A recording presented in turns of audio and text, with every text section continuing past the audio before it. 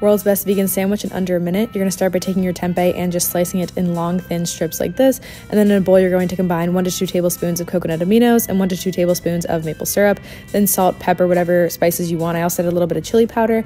You're gonna put the tempeh in there, let it marinate for about 5-10 minutes. While it's marinating, you can start on your toppings. I just wanted to add avocado and tomato, so I'm prepping that here. And then in a pan on medium to high heat, you're gonna put some olive oil and then put in your tempeh.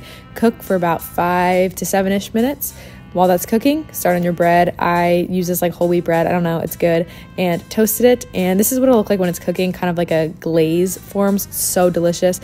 Then prep your sandwich. I prefer sriracha mayo. I'm using an avocado-based mayo, so it is completely vegan. Then I added my tempeh on top, my avocado, tomato, lettuce, and that's the sandwich. So good, so easy. I would definitely recommend. And thanks for watching. That's it. Bye.